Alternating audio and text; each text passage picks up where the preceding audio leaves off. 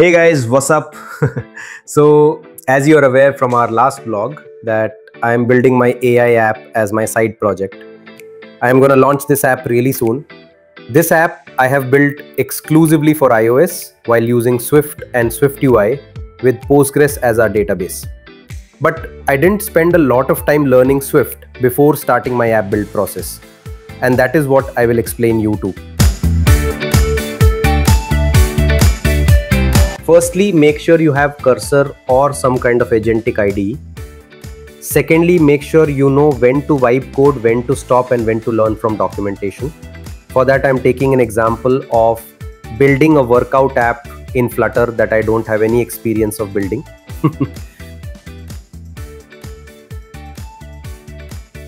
First, make sure you know the requirements, plan them out, and make a blog according to the prior experience you had in other languages.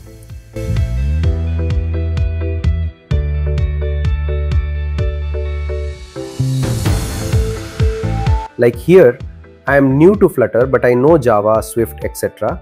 So I am asking according to that. Carefully read about folder structure, dependencies management, and common methods, functions, and classes.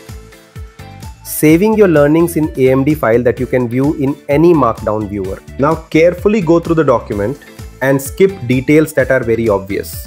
Don't spend too much time on basic things.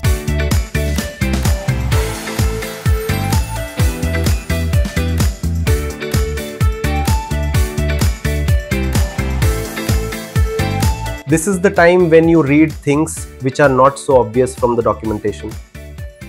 And in parallel, start making few classes, functions. Make sure you know how to use debuggers, print statements, and other generic things like in UI navigator class, observer, etc. And repeat this and learn while building without overthinking.